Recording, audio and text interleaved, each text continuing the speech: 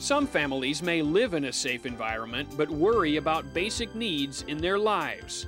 Sarah, a single parent, had gone to Mid-Iowa Community Action for help with those needs.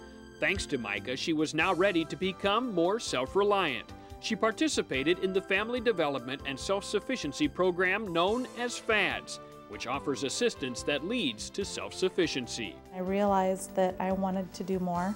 I wanted to go back to school and get a better degree and really be able to advance our family that way. I would meet with JC, the worker, about every 2 weeks, and she made me kind of more accountable. And then I'd have to explain to her in our meeting, what did I do with our finances for the past 2 weeks. That accountability was really good for me. The FADS program, supported by United Way of Story County donors, was a turning point for Sarah as she became a more productive member of the community. Last spring I graduated from DMAC, and within a few weeks I found a full-time job.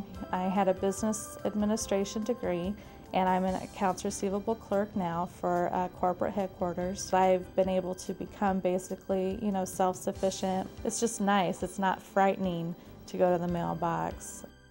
I'm now a working member of the community. The program exists to help people and to really educate and give them resources. The United Way is there to give them financing to be able to provide that service, and it was very helpful to me.